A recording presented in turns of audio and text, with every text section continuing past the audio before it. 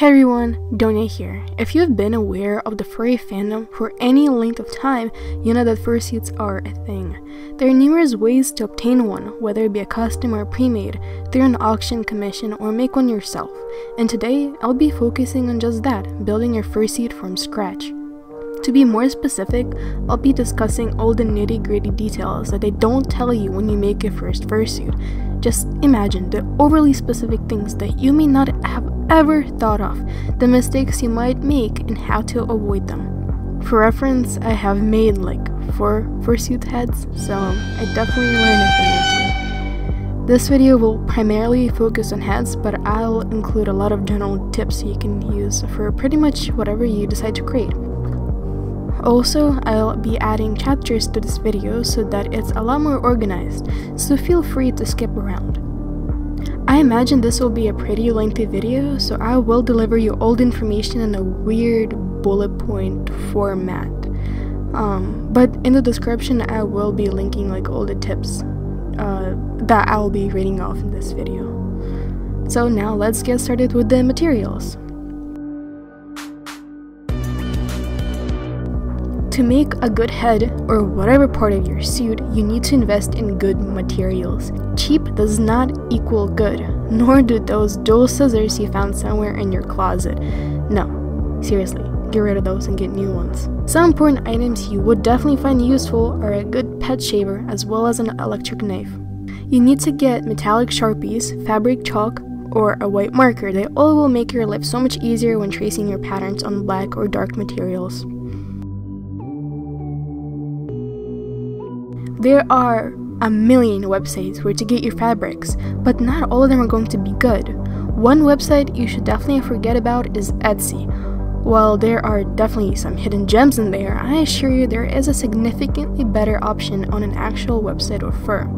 This is a mistake I did. I thought, hey, Donya doesn't have too much white fur in her. Why would I need to buy an entire yard of white fur just to get a few markings? And the truth is that you're really wasting money. That fur will definitely come in handy later down the line. You want to recreate your head because you aren't satisfied? Well, you can't do that because you need to order more white fur. In the end, you're wasting a lot of money. Now for the actual websites. I don't have too much experience with ordering fur, but here are some amazing suppliers: Howl Fabrics, Fursuit Supplies, and Big Z Fabrics. Now, I would like to make a quick note that these sites that I just listed, along with a few others I imagine, use a supplier called Shannon Fabric. This means that you might see repeating styles, colors of fur in these sites, but again, this is just like extra information. Don't use this or don't rely on this information too much, because Big Z Fabrics does have their own line called Eco Shag, and that kind of becomes a little bit of a mess if you try to mix and match like your colors, so just be aware. That's just like a quick point that I wanted to add. Howl Fabrics have an amazing range of color and style. They also have minky now, so that's amazing.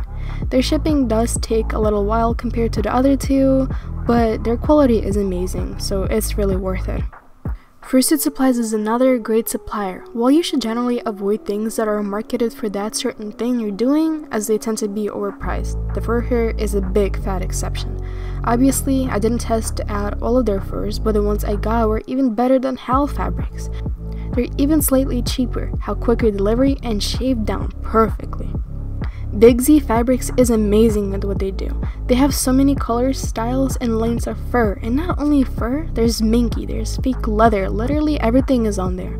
They have super fast shipping. The only downside is you can only buy their furs in yards only, but their prices are still absolutely amazing. Such high quality materials and everything. Now for the actual process of creating your fursuit head. Make sure you measure your circumference around the widest part of your head and add a little bit of length to your measurement. A great tutorial I personally follow is by Mugiwara Cosplay. I will link that in the description. When attaching your foam muzzle to your bucket head, try to aim it slightly upwards. The lower your muzzle is, the worse you'll sound. You're going to sound muffled, whereas a slightly tilted up muzzle allows more space for the sound waves to go through. When fursuit makers tell you to carve out the muzzle, make sure to actually carve it out. Don't make my mistake on my first ever phone base and do whatever the hell this is. You'll die from that. A kimono style suit has more breathing room than this thing. If the inside of your phone mouth is super jagged from all the cutting, no worry. Smooth it out to the best of your ability and then take a cotton fabric piece, the same material most shirts are made out of, and glue it to smooth everything out. It's super breathable material, so it will make no difference to your suit or its practicality. No, this does not mean you should use your shirt or the material as a balaclava. That's gross, and that nasty bacteria will destroy your suit you're working so hard on.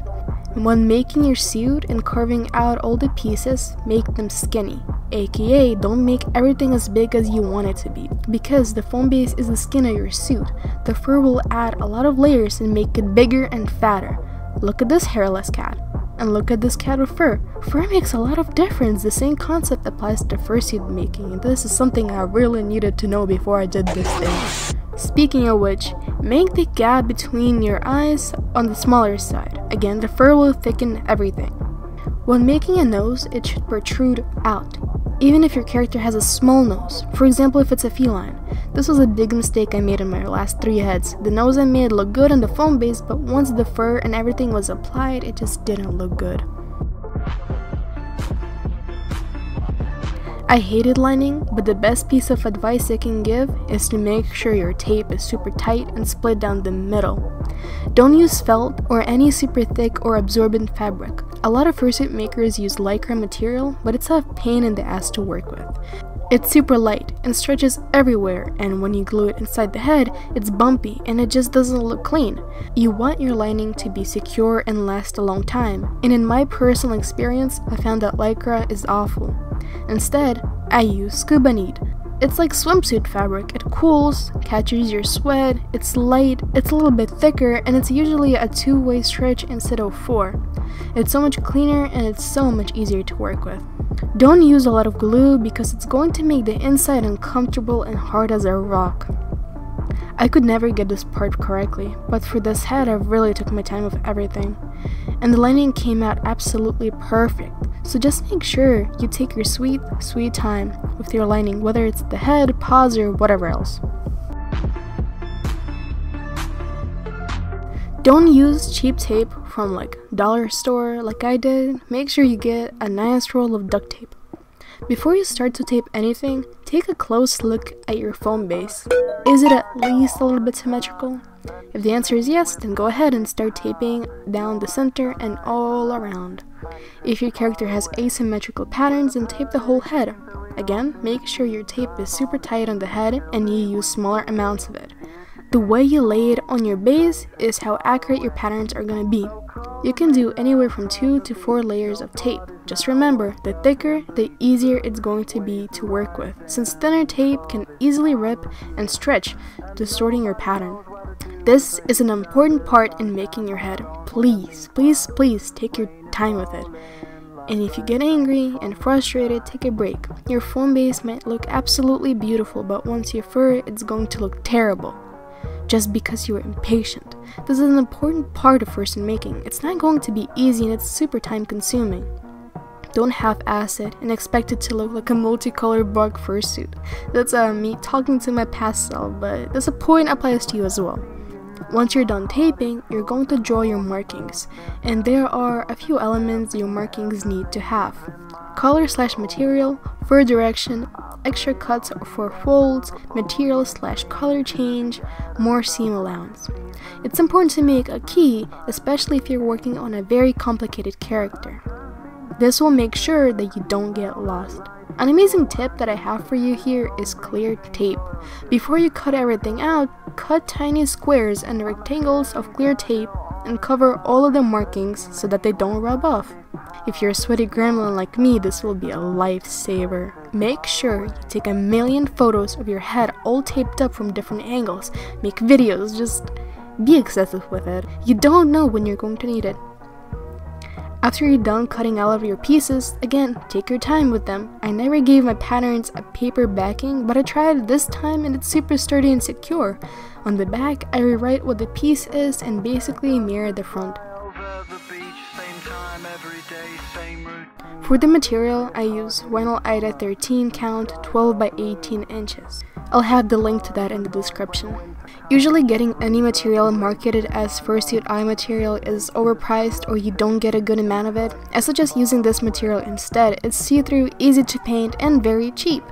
It does smell like rubber, but it airs out in a couple of days. You can't really print on it unless you paint it white first. I personally prefer 2D eyes over 3D eyes, and I don't have much to say for this part, except that it's important to get right. Make sure that if you're painting your eyes, you poke out all the holes that got filled with paint. Don't use too much paint and use a piece of foam to dab into color and use thin layers to achieve the perfect look. It shouldn't be thick. This is your vision. Make sure you can see through it. Make sure the back of the buckram is painted black. It will make it much easier on the eyes to see through.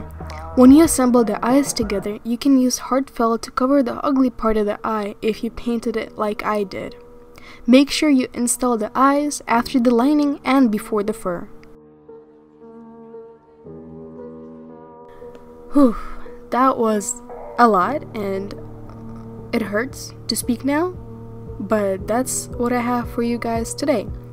I hope somebody out there found these tips useful. Again, it wasn't really a tutorial, but more of like the things they don't tell you before you make your first head or whatever. So if you found this video useful, just make sure to follow me on Instagram at vade.lawn, where I'm the most active. I'd love to make more videos in the future, so if you're interested in that, make sure you subscribe. Bye bye.